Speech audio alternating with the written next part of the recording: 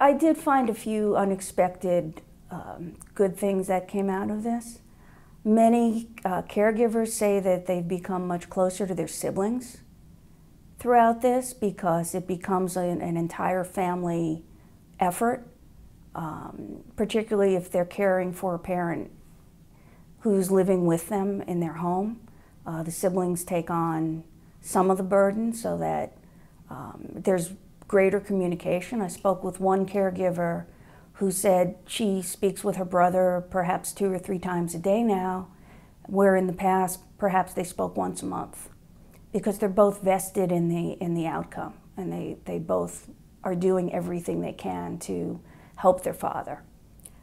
So that was a nice thing, that it in many instances brought the siblings closer together.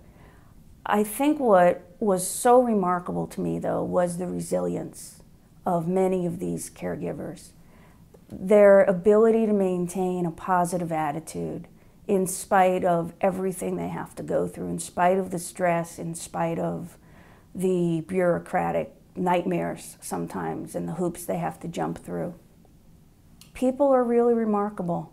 Their attitude is, well, it's my mom, or it's my dad, or it's my husband. What else do you expect? Of course I'm going to take care of them. Of course I'm going to give them my all.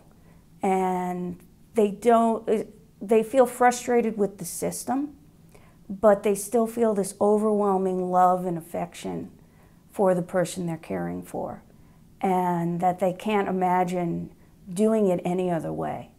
The idea of them perhaps having to go into a facility at some point may be in the back of their mind, but their attitude is, I'm going to keep him or her home as long as possible. I'm going to be providing the care as long as possible.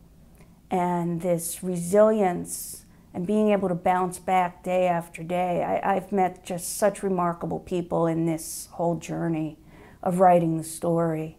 People that are even traveling around the country in some cases to speak out and to speak up and become advocates for increased awareness about Alzheimer's and the needs of family caregivers.